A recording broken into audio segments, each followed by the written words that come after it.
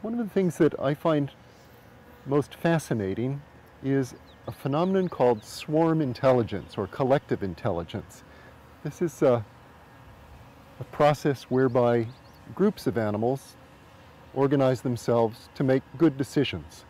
And we've long known that groups of animals can work better than individuals in doing such things as capturing prey and defending themselves. It's only relatively recently that we've understood that another advantage that groups have over individuals is in their ability to make decisions. And what I've got here is a swarm of bees. This is a swarm of bees that I've mounted on a board. By putting them on this board, it just spreads them out so that I can watch their behavior more easily. In nature, they would have clustered on a tree branch. And what they're doing is they've left their parental hive. The parental colony became very strong. The old queen, the mother queen, left with about 2/3 of the workers and forms this assembly or bivouac.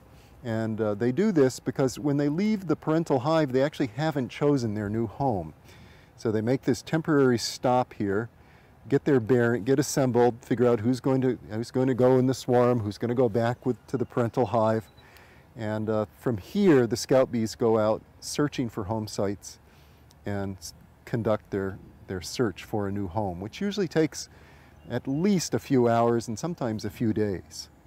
This is a group that shows swarm intelligence par excellence because they're a group of bees that are homeless and they have a very important decision to make. They have to decide where their new home is going to be.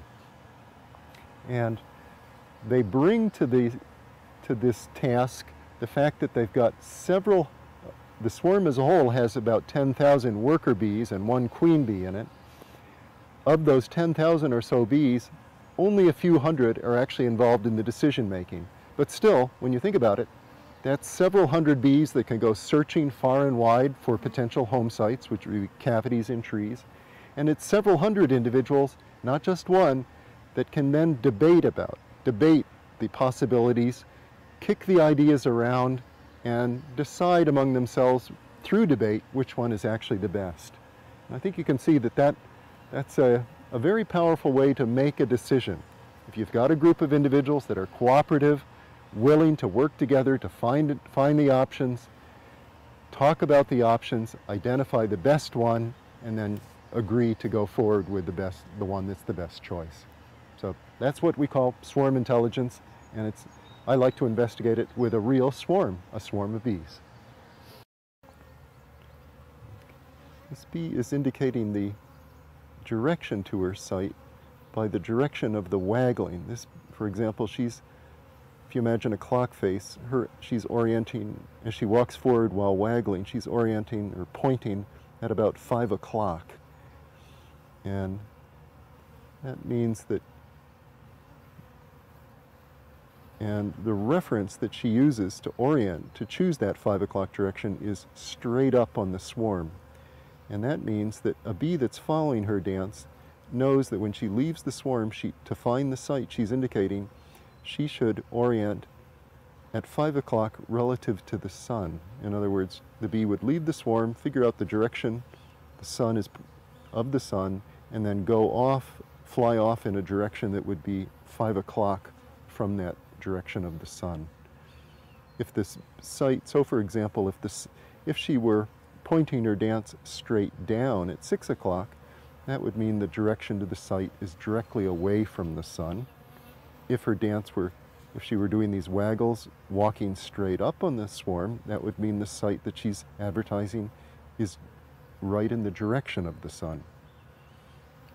And then the distance is indicated in the dance by how long each one of these waggle runs lasts. Let's roughly time this one. 1001, 1002, 1003, about 3 seconds. 1001, 1002, 1003, 1004, somewhere between 3 and 4 seconds. And the conversion is about 1 second of waggling represents approximately 1,000 meters of distance to the potential home site. So this home site is between 3,000 and 4,000 meters away, and in miles, that would be between 1.8 and 2.4 miles away. So quite a good distance. And one of the things I find most remarkable of all about the bees is that the site that she's indicating is a hollow tree, a tree with a cavity in it, and it might be one tree. It might be in a forest, so it's one tree in the middle of a woods, and it's at a certain direction from here. It's several miles away, and these other bees that are following her dance are actually able to take those instructions with sufficient accuracy, sufficient precision, and go out and find the site that she's advertising. Isn't that amazing? I find it so. I don't think I could do that. I could read her dance, I could measure her angle quite precisely, and I could get the distance information precisely, but could I then use it and find the tree? Only with great difficulty. One of the features of the decision making by the bees is that the process is built upon disagreement. It starts with, of these several hundred scout bees, each one will fly out, search around. They will typically, among them, they'll find a dozen or more potential home sites, and those bees that find potential home sites will come back and advertise them with dances. So you can have on the swarm at any one time a dozen or more different sites being advertised by the dances. And so they then have the problem of how to sort it out, how to winnow out all but the best one. And they have a process that's a lot like a political election. You think about it, you've got, in a human political election, a democratic election, you've got multiple candidates, you've got supporters for the different candidates. The supporters for the different candidates produce advertisements to try to recruit the uncommitted voters to favor their candidate. The scout bees do essentially the same sort of thing. You've got bees that are affiliated with different sites. They perform advertisements to draw uncommitted scouts to their site. And one thing that's critical about the way it works in the bees is that their advertisements are all completely honest. And what I mean by that is that if the site is, they adjust how long they will dance, whether it's 1 minute or 10 minutes or 20 minutes, a scout bee will adjust how long she advertises her site according to the goodness of the site. The better the site, the longer the dance. And what that means is that an excellent site will be advertised more persistently. The buildup of interest in that site will proceed most rapidly. And in the bees' political contest, they run the contest until one of these candidate sites has gained enough or a critical level of interest, a critical level of visits by scout bees. And once that site has achieved that, the bees visiting that site recognize that, oh yeah, our site has reached the quorum, the critical level, our site is won, and then they come back and they announce to all of the other bees that the debate is over. They can proceed now to implementing their decision. So that's how it works with the bees. And except for that last little part at the end, by using a quorum rather than a majority rule, the way they make their decision and deal with disagreement is very much like our own political elections. Isn't that amazing?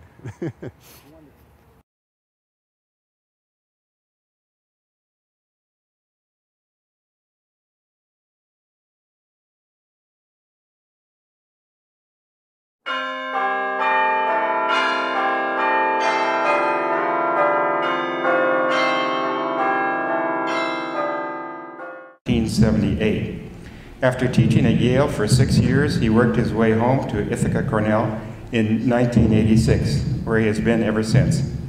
Like his father, he was a department chair, my chairman in neurobiology and behavior, from 2005 to 2008. In recognition of his scientific work, he has received the Senior Scientist Prize of the Alexander von Humboldt Foundation, been awarded a Guggenheim Fellowship, and been elected a Fellow of the American Academy of Arts and Sciences. His research focuses on the internal organization of honeybee colonies and has been summarized in 3 books: Honeybee Ecology, 1985, Princeton University Press; The Wisdom of the Hive, 1995, Harvard University Press, and Honeybee Democracy, 2010, Princeton University Press. And you've seen copies of the book out there in the atrium. So he's going to talk to us today on Honeybee Democracy. Tom, it's a great pleasure to welcome you to our podium. Well, thank you very much, folks, for coming out today. I hope you will enjoy this talk. It's about honeybee democracy. Part of the reason for me it's a pleasure to be here is that this is a story of scientific discovery that was conducted here at Cornell. As Howie said, I started out working with Professor Roger Morse in the entomology department, and the story stretches back to the early 1970s out at Dice Laboratory. It then moved on to being involved with Jack Kingsbury at the Shoals Marine Laboratory, and we'll see some slides of that as well today. So it's a pleasure to share this story with you, and I know many of you probably have served in administrative roles, been department chairs and so forth.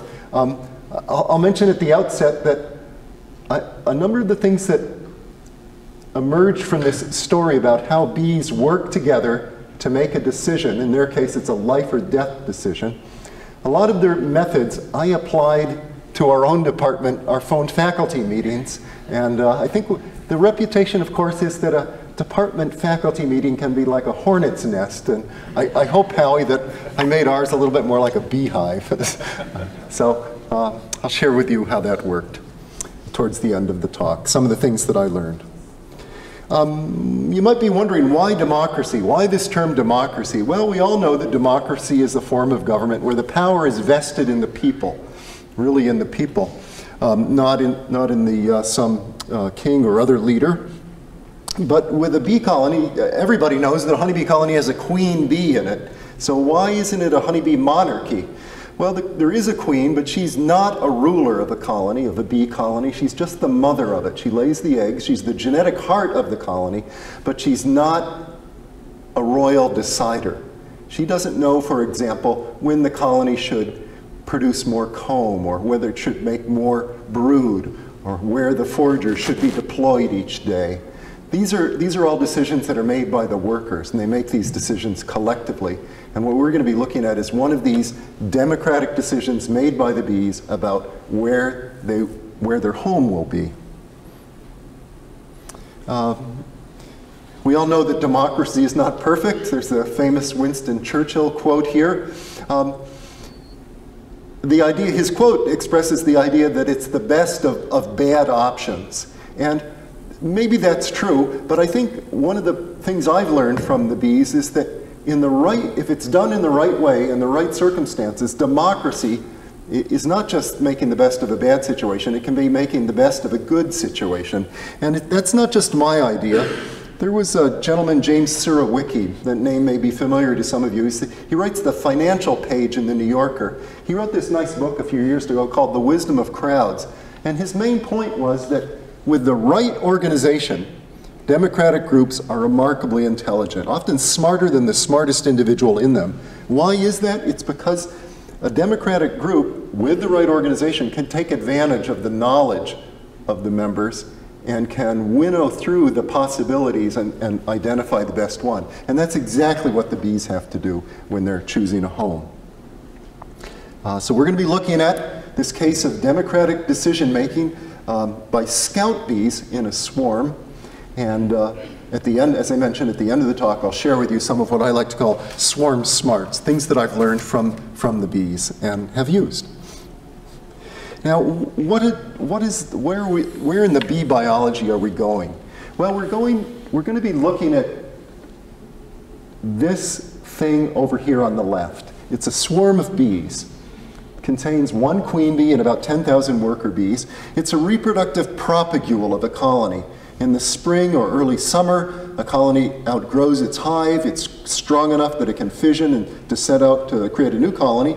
So the old queen leaves with about 10,000 worker bees. They fly out of the hive in a swarm. It only takes a few minutes, but they don't go straight to their new home. In fact, they haven't chosen their new home. Instead, they form this bivouac, this cluster on a tree branch, and here they will make the choice of where their new home is going to be. And they'll be hanging here for a day or two. Now how do they, so clearly they're homeless. How do they go about finding a home? Well, they do as maybe at a university you might expect them to do. They form a committee. They form a search committee, and it's a pretty big search committee.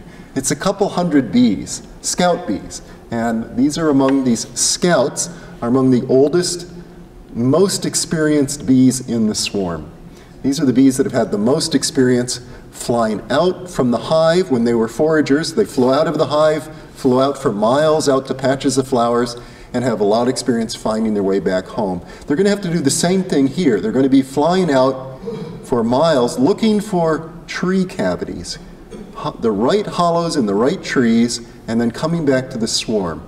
And so that's what they're going to do. So they start out, these scouts, these eldest, most experienced bees, they fly out, fan out, they search independently. So they're going to fan out across the countryside, and then they're going to be searching for potential homes. What are they looking for? Well, this slide shows what is I like it because it shows a dream home for honeybees.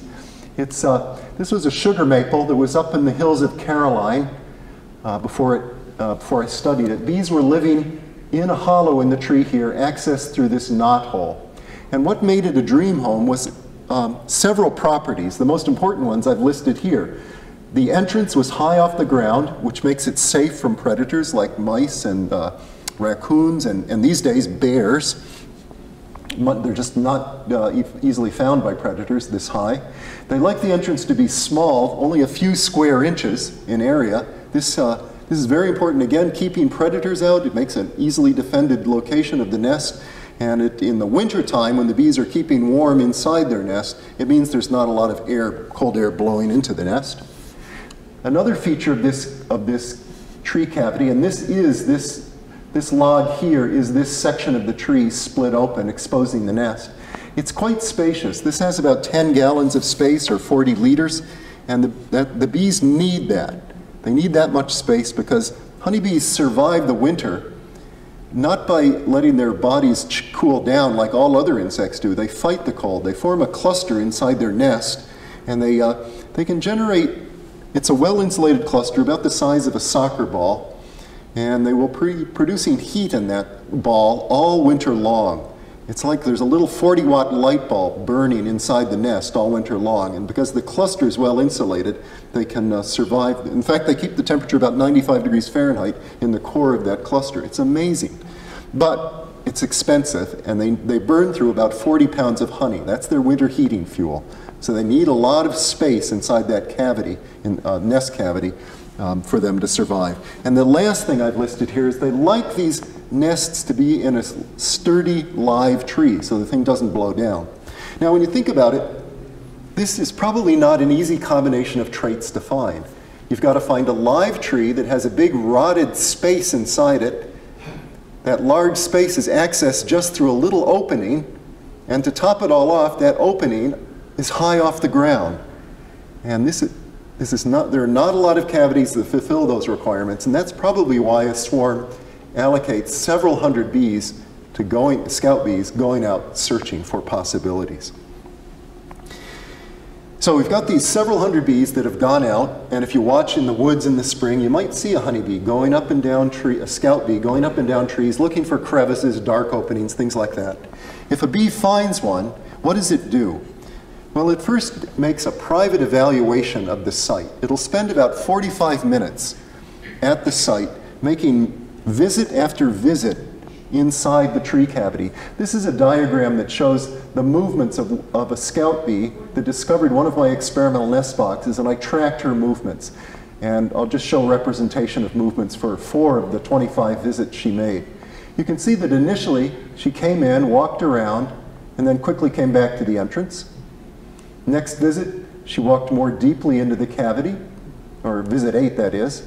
Visit 17, by that 17th visit, she's moving all around inside the cavity. Her last visit, she's roaming throughout the cavity quite extensively. And in ways that aren't entirely clear, she's acquiring information about the properties of that site. She's measuring its volume, the size of the entrance, the distance of the entrance off the ground, and so forth. The one thing we do know is that if you make a bee walk, if you make an experimental nest cavity where the bee has to It basically puts the bee on a treadmill, a rotating cylinder, and you make her walk more or you make her walk less. She has the impression the cavity is either large, or very small. So we know there's something about that walking that is involved in measuring the volume of the cavity. But so she measures all of those things over this approximately 45-minute period, and she's been working entirely on her own because only one bee finds a site at a time. And then she comes back to the swarm, and she will now make a public report at the swarm of what she's found. And this is a remarkable thing. These are little insects, and yet they, on the side of the swarm, on the vertical surface of the swarm, the bee will do a dance. I'll show you a movie of it momentarily. And in doing this dance, she shares with the other scouts, the ones that did not happen to find a possible home site, information about the direction and the distance and the goodness of what she found. Let's look at what this dance looks like. This is what the surface of the swarm looks like. You're going to see that most of the bees in the image here are sitting quietly. Those are all the non-scouts. They're sitting quietly, conserving the honey that all the bees, when they left their hive, they left with a stomach full of honey, stuffed with honey. They're conserving that honey supply. Only the scout bees will be running around on the surface. So we'll see one bee dancing, advertising a home site, and we'll see other scout bees tripping along behind her getting the information. Okay, here's our scout, waggling. Note she's quite consistent in the direction her body points. She's pointing to the left every time she does that waggling. And she's very consistent in how long each one of those waggle phases lasts. It's about 2 seconds, 1001, 1002, 1001, 1002. And you see the other bees tagging along behind her. So that is a scout bee that found something, and she's sharing that news with her fellow scouts. Now, how does the information expressed in the dance? Well, this was worked out by a German scientist, Carl von Frisch, in 1946, working at the University of Munich, right at the end of World War II. What he discovered, and it was a discovery that really shook up our view of animal behavior, that a creature as simple as a bee could do this. But the bee, he was studying it in the context of bees advertising food sources, patches of flowers. And what he discovered is that to indicate the direction to the flowers, the direction to fly from a home out to the flowers, the bee takes note of the angle to the flight to the flowers relative to the direction of the sun, or technically the sun's azimuth. In this case, the flowers are 40 degrees to the right of the sun's azimuth, sun's direction. That means that when she gets back to the nest and performs a dance on the vertical comb, she copies that angle. Where she does her waggles, back and forth, moving forward, she does that at the same angle, 40 degrees to the right of straight up on the comb. So outside the hive, the sun is the reference direction. Inside the hive, straight up is the reference direction. And she codes the distance, it's indicated by the duration of each waggle run. So the greater the distance to the flowers, the food source, the longer each waggle run lasts. They can last from a fraction of a second to several seconds. And so the other bees that are following the dancer, they can measure that angle, they can measure the duration of the waggle runs, and they can fly out and find these food sources. Now, von Frisch always studied it in the context of foraging. And it was one of his students, Martin Lindauer, who really made the discovery that bees are quite versatile in the use of this waggle dance. They use it not just to advertise food sources, they also use it to advertise home sites, nest sites. And Lindauer made this discovery in 1949. He was studying with Carl von Frisch.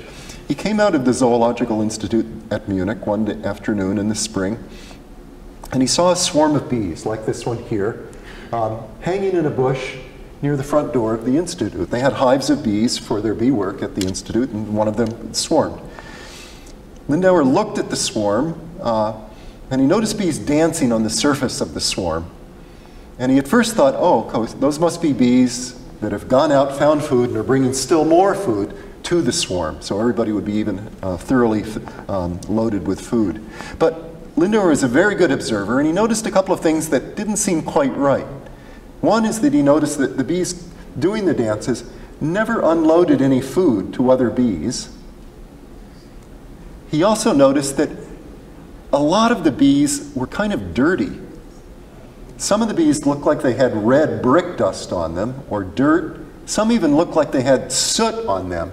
And he told me that you can pluck a bee, you grab a bee by its wings. He told me he plucked one of these sooty-looking bees off the surface of the swarm, one of these dancing, sooty bees, and he sniffed it. And he said it smelled like a chimney sweep. And that was his very good indication to him that this bee was definitely not coming back from a patch of flowers, but had been poking around in a chimney somewheres. Now, what's going on? Why a chimney? Well, you have to remember, 1949, Munich. Munich was and still is an industrial city. It was heavily bombed during the Second World War from bombers coming up from Italy. And at the time, there was a great deal of rubble. Lindauer said that as a student, one of the jobs they had to do was just spend an hour a day cleaning rubble in the city. What these bees were doing, these house hunting scout bees were doing, is they were going out in the city, they were finding cracks in walls, broken chimneys, and so forth, had discovered those as potential home sites, and were coming back and reporting on them. But Lindauer didn't leave it just there. He said, okay, I want to learn more about this. I want to really be sure that these bees are nest site scouts. So what did he do? He realized that he knew how to read a dance of a scout bee on a swarm, assuming it was a scout bee. And by timing the dance and measuring the angle of the dance and so forth, he could determine for each dancing scout bee the location in the city that she was advertising. And he did this, and he followed more swarms. He followed the dancers on swarms, and he made some very interesting observations. He discovered that initially, the bees performing the dances on a swarm, the different bees will be advertising different sites, multiple sites around the city. But that before the swarm flies away, before it flies away to its new home, all of the dances are indicating just one location. And he was able to determine, in addition, that the swarm flies to this dance consensus site and moves in. Now, how did he know that? Well, when a swarm of bees takes off, it's a ball of bees about this big. It'll launch into flight, it'll explode into flight once the decision has been made. It only takes about 60 seconds, but then they stay fairly tight.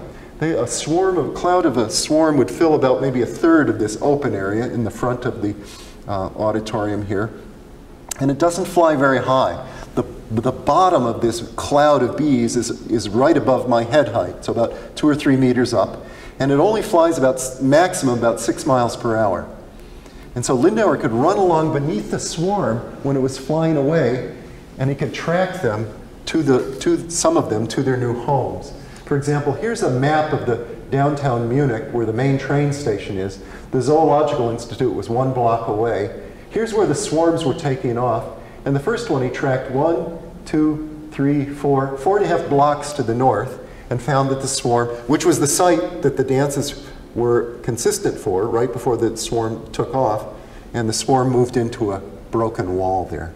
And so he could conclude from that these dances on the swarm really do indicate possible home sites. And he had the very good insight. He didn't quite say it in terms of democracy. He said it was a plebiscite. The scout bees conduct a plebiscite to choose their new home. But that's where the story ended. And he finished his work in 1954, published it in his Habilitationsschrift in 1955, and that's where the story lay quiet until I picked it up in the early 70s, didn't make great progress on it then, picked it up in the late 90s and took it forward from there. Now, why did the story sit quietly for many years? Everybody wanted to know, how does democracy work in a honeybee swarm? Clearly there was something interesting going on here. These bees go out, find things, come back, report on them. It looks like they have a kind of debate, come to an agreement. How does that all work?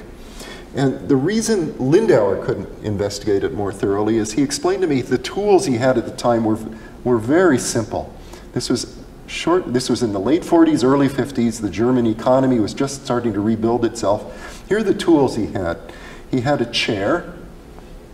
He had a notebook. He had a pencil. He had a little paint set for labeling some of the bees. Did I say notebook? Yeah, he had a notebook. He had a wristwatch, and he had a stopwatch. That's what he had. So he could only watch one bee at a time. He could only read one dance at a time. He couldn't get a synoptic view of the whole process. That had to wait until the advent of video recording technology. And even the video recording technology wasn't really good enough until the late 80s and early 90s. So I picked up on this project with video technology and basically started my work where Lindauer left off. And that is to say, I started by making a detailed eavesdropping on the scout bees' activities on a swarm. And when I say detailed, I mean detailed. I really wanted to know everything that was going on by each individual, and I wanted to know at the level of what different individuals were doing. To do this, I have to make swarms where every bee in the swarm is labeled for individual identification. This is a matter of gluing a little, it's like a little license plate, a little tag on the back of the thorax of the bee, and then putting a color paint mark on the abdomen. I've got 500 different tags, color and number combinations of 500 combinations of tags. I've got lots of different paint colors for the abdomen. So I could make swarms with 4,000 bees labeled for individual identification. And a lot of times people ask me, how long does it actually take to label 4,000 bees? And I have to say, it only takes about a day if you get 3 or 4 hardworking Cornell undergraduates to help you, because then you can make an assembly line where everybody does their part of the process. And I tell the students, this is going to be thoughtful work. I don't explain to them that means that they're going to have a lot of time to think while they're doing this work. So make a swarm with all 4,000 bees labeled in it, and of course has a queen bee in it as well. And then we can take a swarm, one of these swarms, and the worker bees, the labeled worker bees, will cluster wherever the queen bee is. And so we always put the queen bee in a little cage. So we put the queen bee on this swarm stand here with some feeder bottles to keep the bees well fed. The workers will cluster on this flat board, and they'll even, and so we've got a nice flat surface on which the scout bees will do their dances. The scouts always do their dances on the outside surface of the swarm. That's very convenient. And then with a video camera, you can record every dance. You know the time. You can transcribe from the video recordings the dance angle, the dance duration, and so forth. And you can record who did the dance.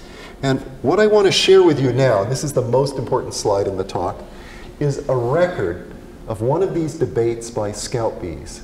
This unfolded over 3 days, 16 hours, which is typical for choosing a home. They take their time. In this particular debate, 11 possible home sites were considered, and 149 scout bees were involved in the discussion. I want to remind us at the outset, this is a process, we're going to look at a process this is being done by insects, not people. This diagram might look like something people would generate, but it's done produced by insects. Well, let's go through this. In this diagram, there are these 8 panels. Each panel records the pattern of dancing done during a 2-hour time period. So this first one is the first day of the 20th of July from 11 to 1 p.m. This pattern of dancing was observed. Now the circle in the center represents the swarm.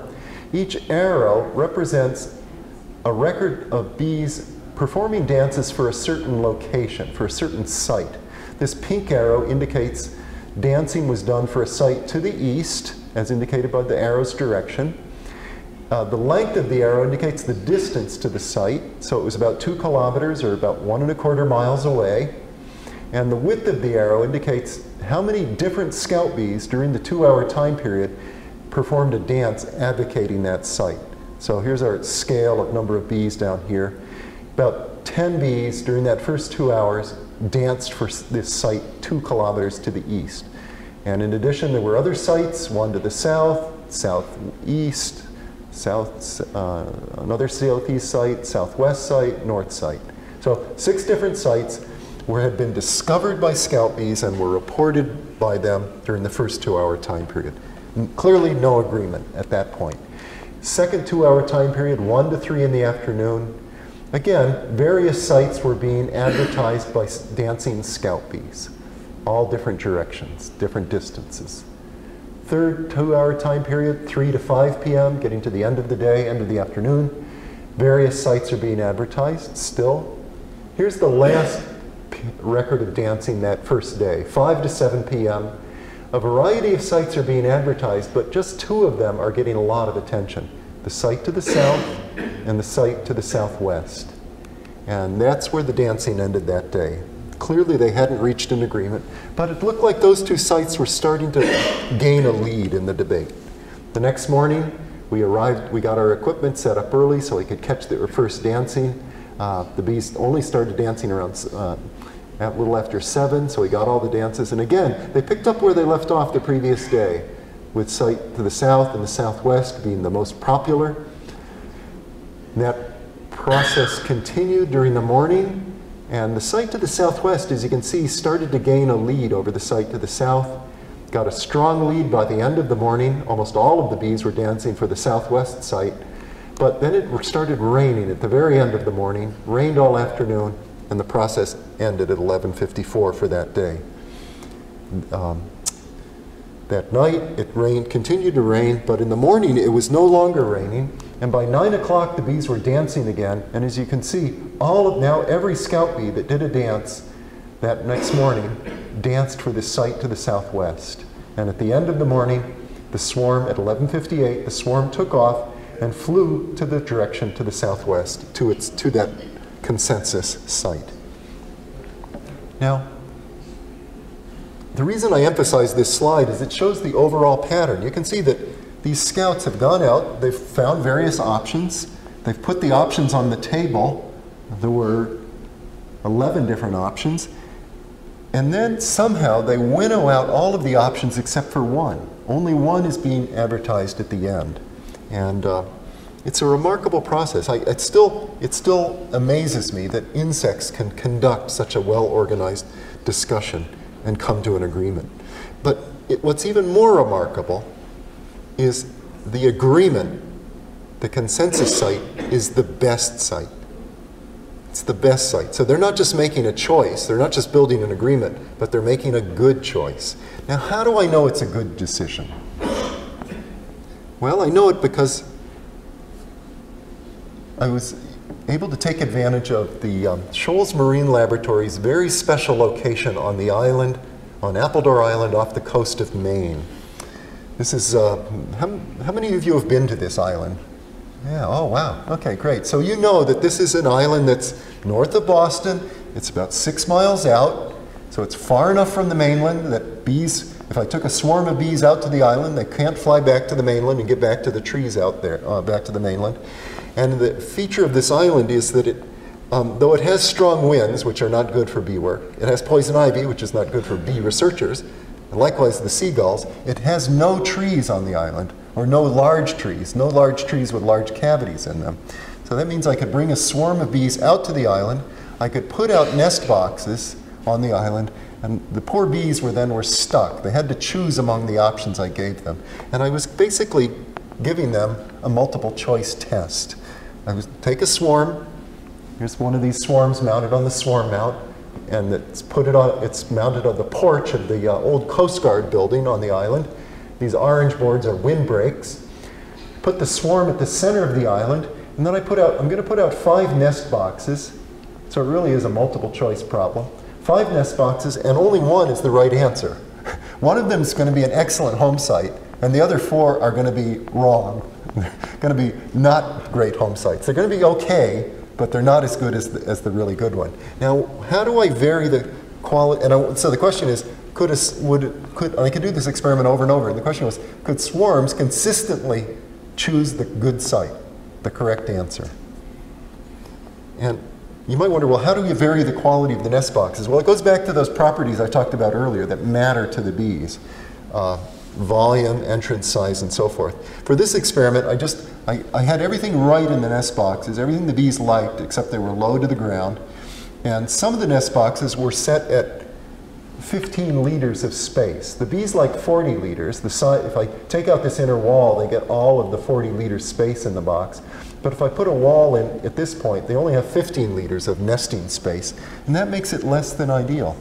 So the choice is going to be 4 boxes are going to be set at 15 liters, one's going to be set at 40 liters, and the question is, can the bees choose the good box? And here's what these boxes actually look like set up. Each one's in a little hut to protect it from the wind and the sun and so forth.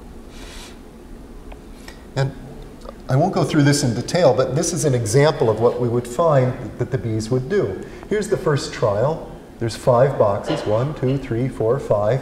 One of them, way at the end of the array, was given the excellent, was the 40-liter box. The other 4 boxes were set at 15 liters. And here we have time of day on the horizontal. Number of scout bees visible at the nest box, just buzzing around the entrance at each box, is on the vertical axis. And you can see that they actually discovered the 4 mediocre sites a little after 8 o'clock in the morning. They discovered all 4 of them.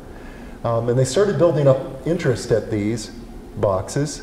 Scout bees were checking them out. They didn't discover the excellent box till a little after noon. But once they discovered the excellent box, the number of scout bees at that box built up strongly. And by the end of the afternoon, the bees had chosen that box and took off and tried to move to that box. I don't let the swarm, in these experiments, I don't let the swarm actually move to the new home. I keep the queen cage, so they take off, they try to move to the home, they discover they don't have their queen, they come back to the swarm mount, and that makes it easy for me to take down the swarm and do another trial. This swarm made the right decision, they chose the right box.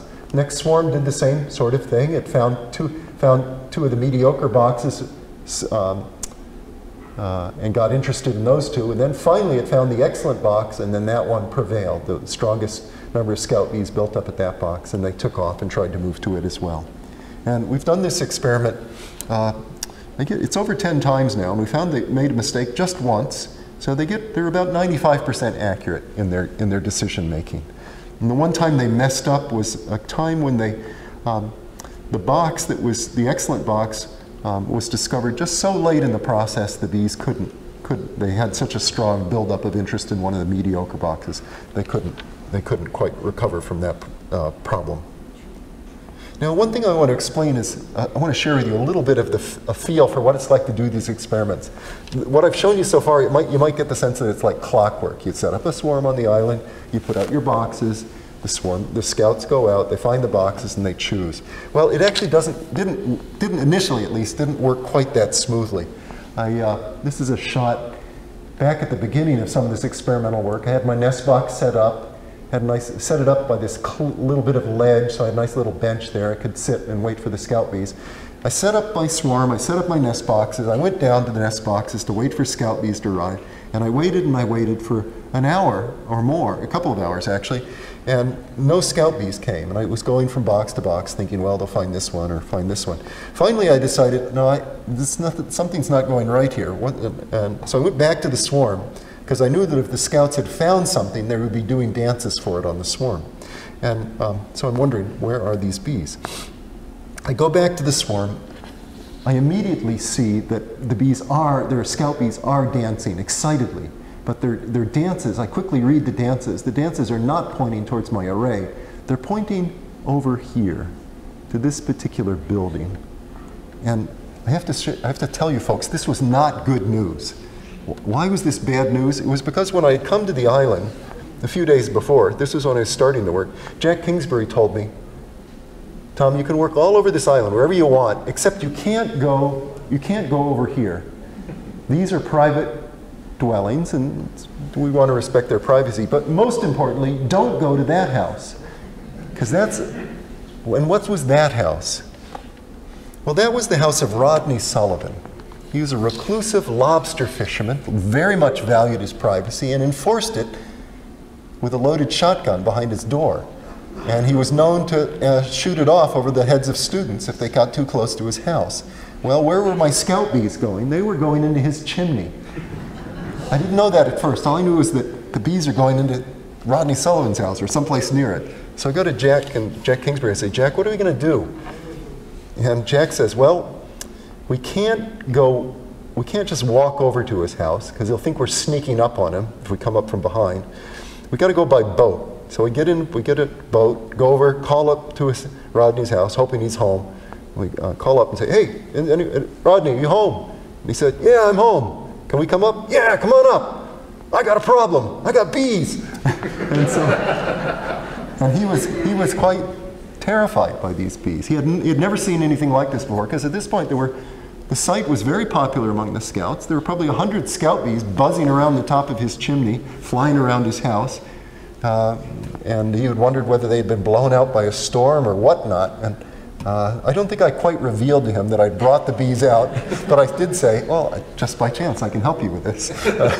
The solution was simple. He had a ladder, he had some old screen, and he had some duct tape. So I built a fire in his wood stove, which is what the chimney was for, and made a fire, smoked the scout bees out, put taped screen over the top of the chimney, and that prevented the scouts from getting back in. So at this point, the island was pretty well, the alternatives to the nest boxes were pretty well eliminated, and the scout bees then went on to do the experiment that I described. So we've seen that a swarm as a whole is able to bring in information about possible home sites, work through a decision, and then eventually, once they've reached agreement, they will move on to their new home. But how do they actually do this? What actually happens among the scout bees at the individual level? Well, there's two phenomena we really would like to understand here. One is, we've seen that the bee's interest grows and grows for the best site. This is the best site. It started out on day one, it only had 13% of the dancing here. It garnered 33% of the dance activity here at the end of the first day. Middle of the second day, it had risen to 62% of the attention, and of course, the morning of the final day, it had 100% of the attention of the scout bees.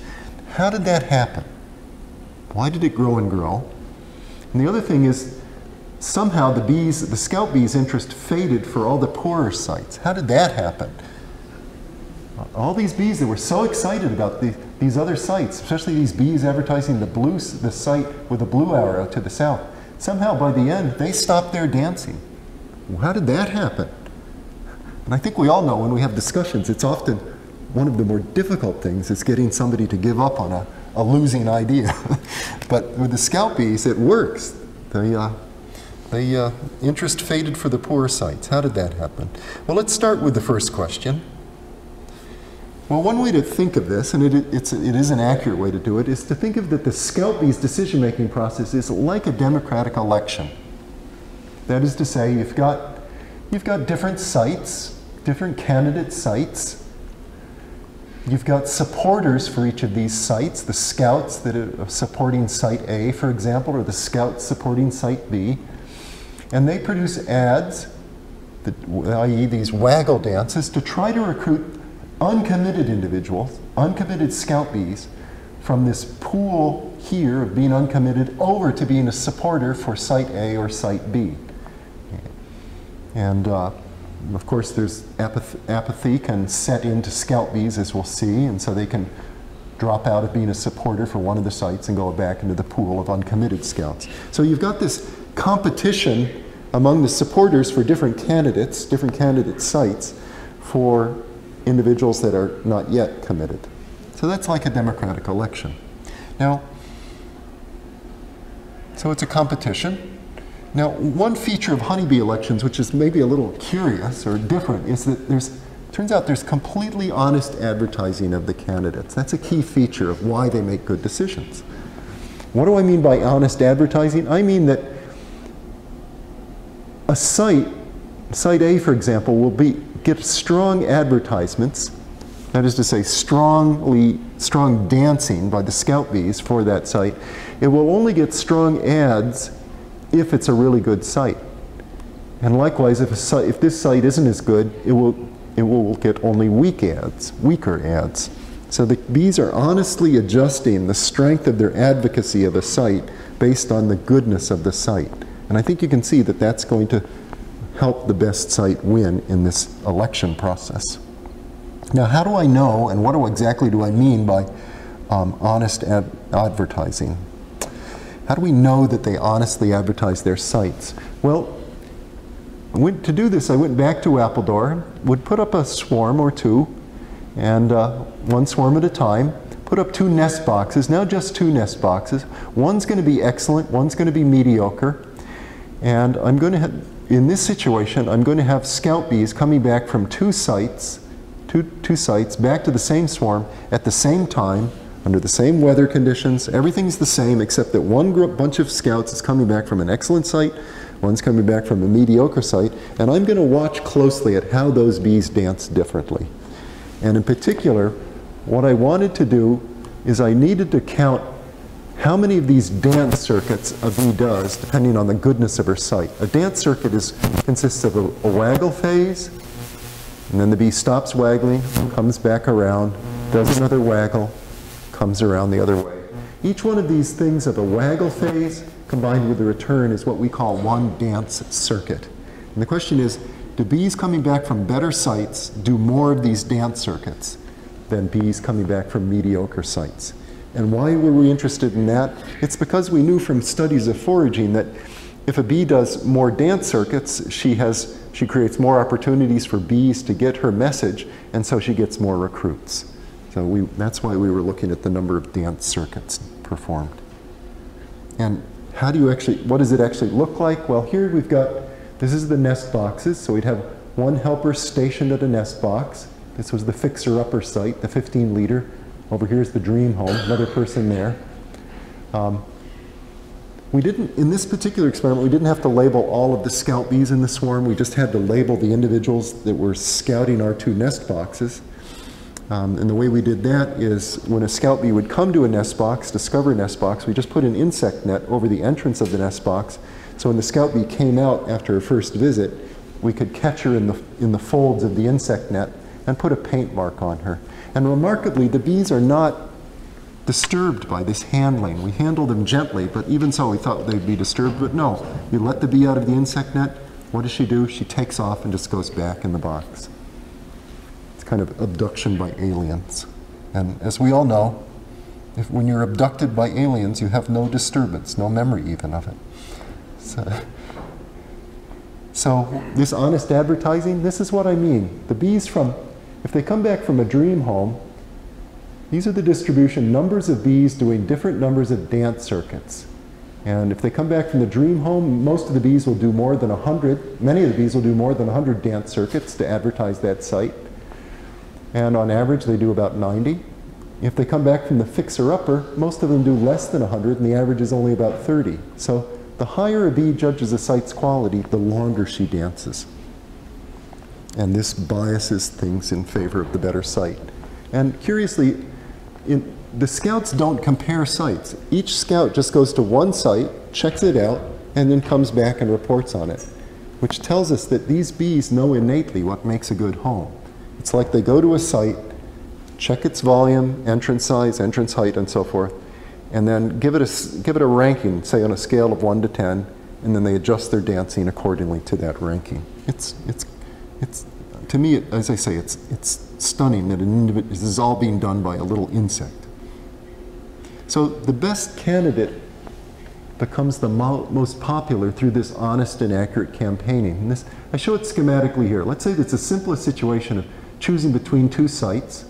One on the right here is the better site by virtue of a smaller entrance opening. Let's say both sites are discovered exactly the same time, so you have a scout bee coming back from this site and this site, both exactly at 10 a.m. in the morning. But the site for the bee coming back from this site, represented by this blue dancer here, let's say she does 90 dance circuits, whereas the bee from the poorer site only does 30 dance circuits to advertise her site. Well, if you came back 3 hours later, you're going to have 3 times as many bees at this site now because the dance was 3 times as strong. So you got more bees at the better site, and you have more dancers at the better site.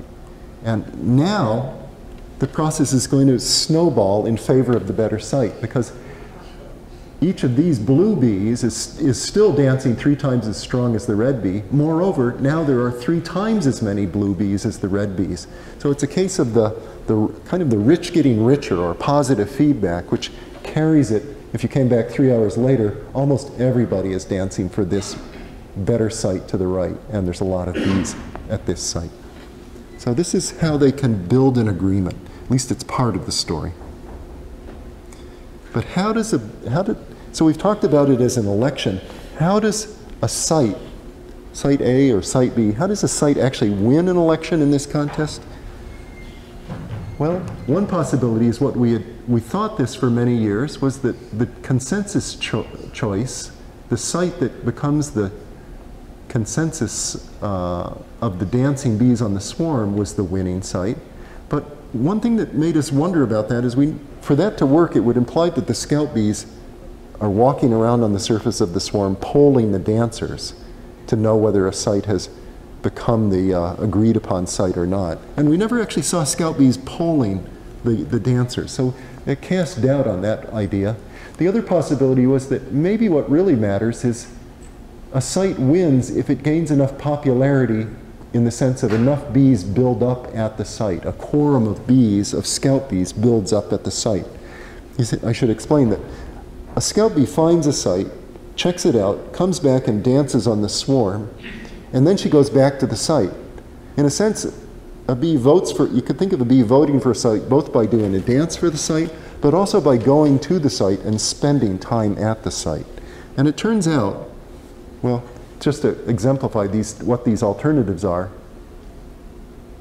the question is, are the bees paying attention to this buildup of consensus at the swarm, or are they paying attention to the buildup of bees at the winning site? And it turns out the answer is, it's this.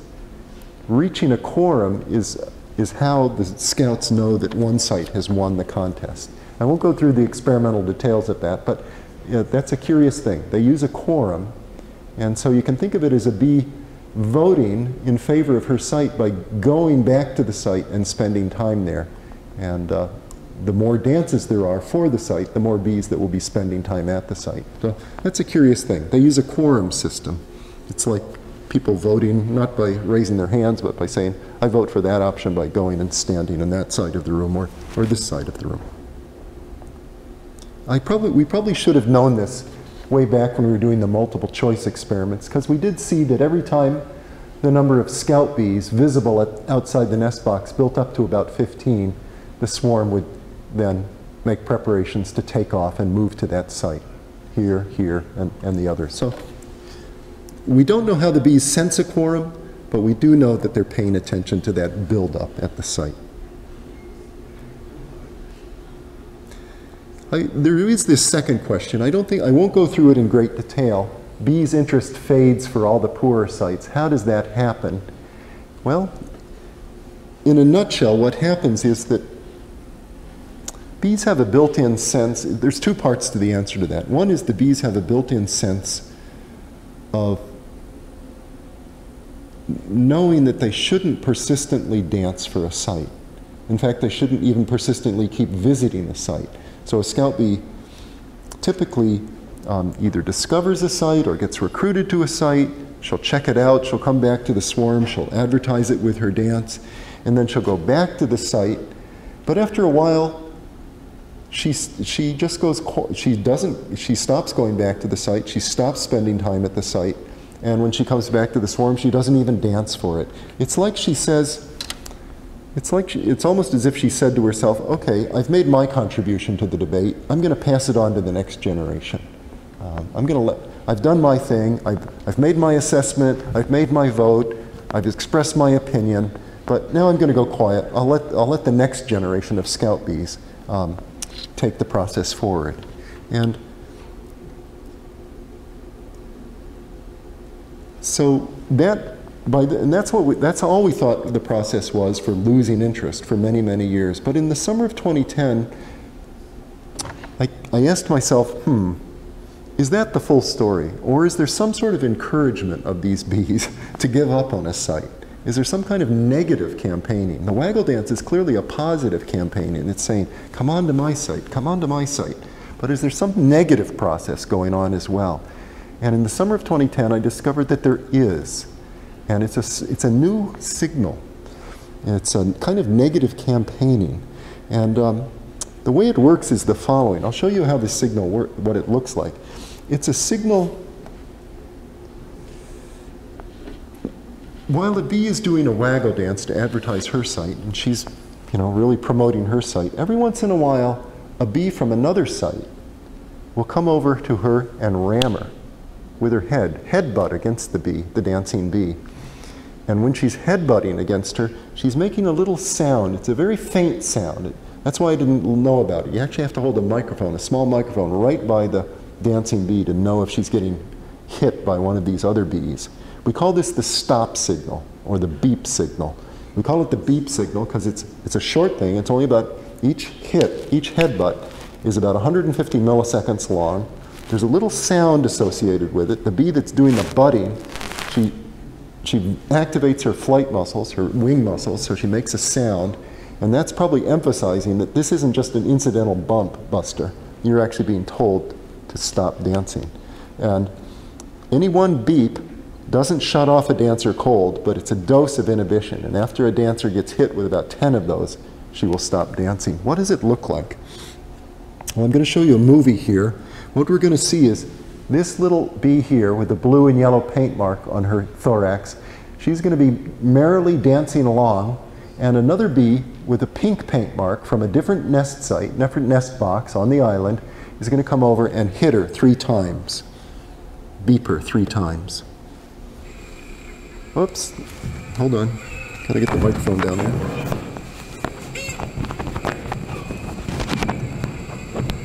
Let's redo this.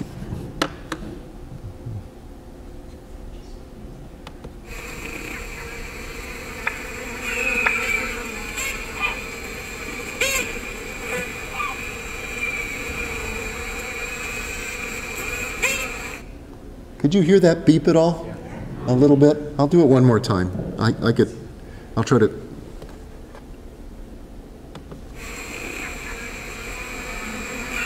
Here she comes. First, second,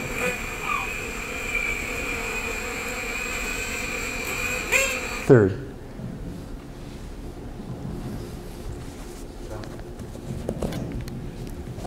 So that's that signal. And it, as I say, it's a cross-inhibition signal, and it sharpens up their decision-making because the winning site, it not only gets ahead by virtue of stimulation, but also stronger inhibition. So what's this right organization, to wrap things up, that makes a democratic group remarkably intelligent? What is the right organization? Well, I'll share with you what I've learned from the bees, but I'll put out these caveats. This works really well for groups in which the members have a unity of purpose. And it's where the individuals differ in their information, but not in their preferences. And that might seem very special. It's not going to, it doesn't work, these things don't work where you've got bedrock differences in the preferences of the individuals in the group. But a lot of times humans might come into a group, and sometimes even in a faculty meeting, where they do have a unity of purpose. They want to hire the best person. They might have differences in some parts of their preferences, but deep down they would like to hire the best person. But they might have different pieces of information about that decision. So what are the bees doing to do it right? Well, these are the things that I extract and try to apply. First of all, if you can create a situation where the group members share a decision-making goal, or you stress that, or you remind that among the members of the group. For example, we do want to hire the best person, or we want to best allocate these resources. Secondly, try to create a situation where the group members possess diverse knowledge. If you're assembling a committee, do as the scout bees do, try to get individuals that have gone out, can bring in different pieces of information, diverse information. Set up a situation where the individuals feel free to share their knowledge.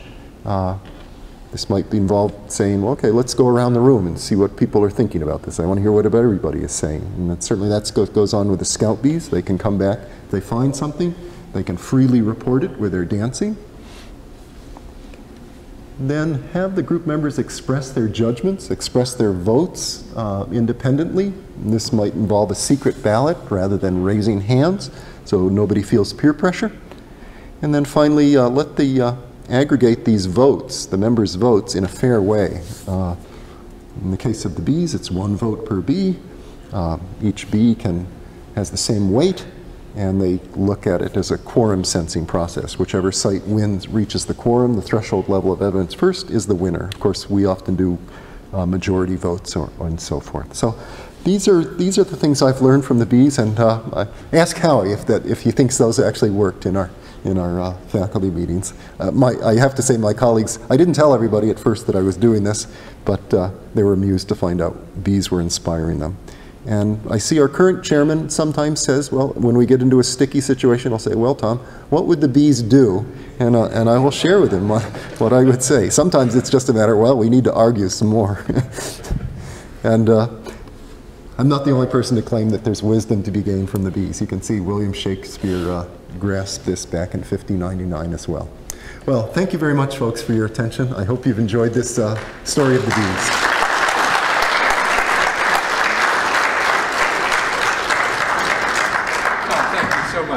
You're welcome. This is just a token. Oh, wow. Thank you very much, Helen. Great. Thanks again. Thanks, everybody, for attending the meeting. And thank you all for being so attentive. Thank you.